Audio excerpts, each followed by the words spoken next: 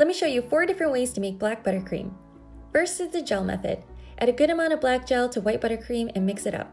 If you let it sit for a few hours, the color will develop even further and get darker as the grains of pigment bloom. Next is the blooming method. You can speed up the process by quickly blooming your gel with heat. Mix a little bit of buttercream with a few drops of black gel and pop that into the microwave for just a few seconds. Let it cool for a minute and use this super concentrate to color the rest of your buttercream. Another option is the halfway method. For this, you'll need regular cocoa powder and gel. Sift some of the cocoa powder into the buttercream to create a brown base. Now you can add a few drops of black gel. This method will require you to use much less gel and it'll taste nice and chocolatey. Last is the black cocoa method. For this, you'll only need black cocoa powder. This requires no gel at all. Black cocoa powder is what they use to make Oreo cookies, so this will taste just like that. Simply sift the cocoa powder and mix it up until you get a nice black color.